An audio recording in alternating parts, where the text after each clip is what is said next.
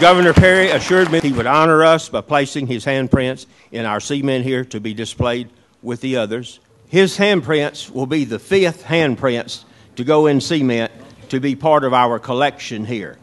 The first one was actually Governor George W. Bush, who later became President George W. Bush, and his handprints went in October 1998. And then President Herbert Walker Bush, his handprints went in April 1999.